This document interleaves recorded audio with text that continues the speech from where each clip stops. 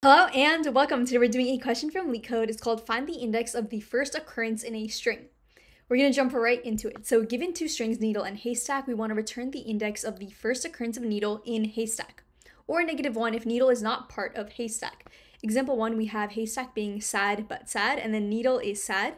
So the first occurrence of sad happens at index 0, right? From index 0, we see sad over here. So that's what we return. We also see it at index 6, but we want to return the very first occurrence, so we output 0. Example 2, we have LeetCode and needle. What we're looking for in our haystack is LEETO, which doesn't exist, so we're going to output -1.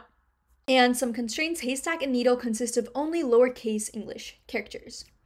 Okay, so we want to find the first occurrence of a string in another string.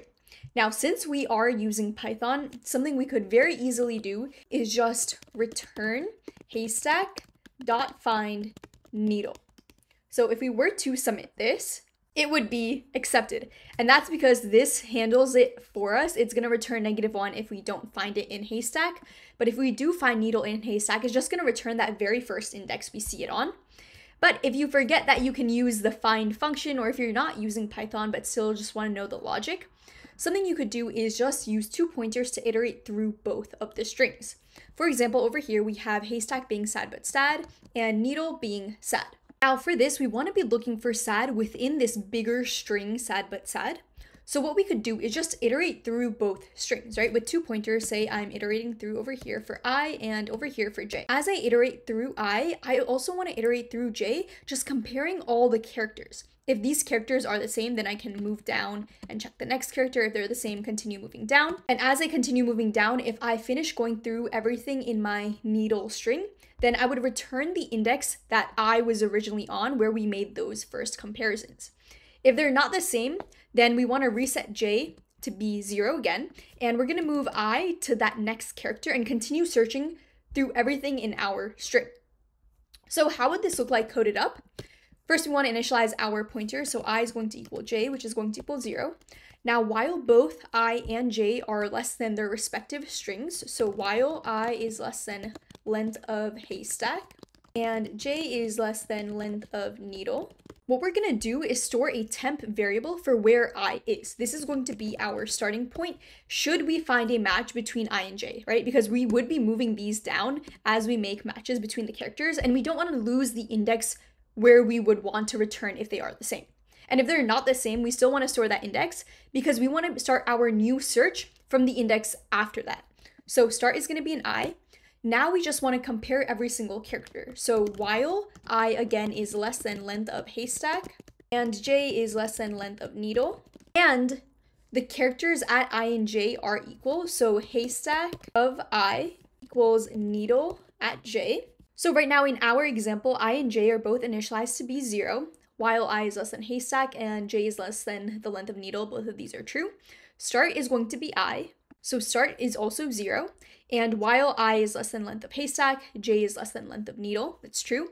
And haystack of I equals needle of j. So haystack at I is s and needle at j is s. This is true. Now we want to see if the next characters are also equal. So we're just going to move I down by 1 and j down by 1 as well.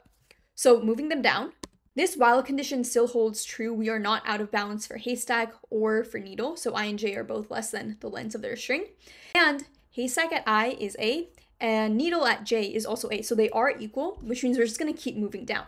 So now I and j are index 2. We go back in this while loop. We see that again, d and d are equal. We move down again.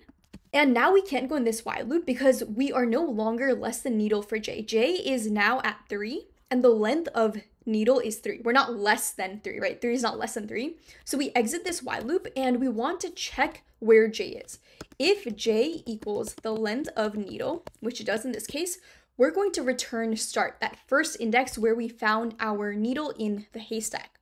So in this case, we return start as we would in this scenario, right? So index 0 would be where we would find needle. If that's not the case, so if we don't exit because j is less than needle, then either we went through the entire string and we couldn't find a match, so I went past haystack, or haystack of I is not equal to needle of j and we still didn't find what we're looking for. Now in that case, if we didn't find what we were looking for, we want to reset.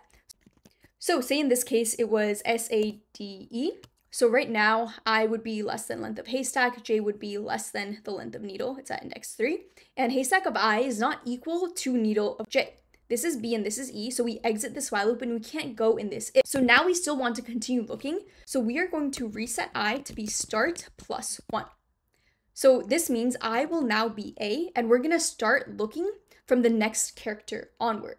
And we also want to reset j, so j is going to equal 0. We again want to start off from that first index of j. Now say after making these adjustments, we go back in our while loop, but the reason we had exited this while loop was because we ran out of things to search and we kept looking, but we couldn't find anything.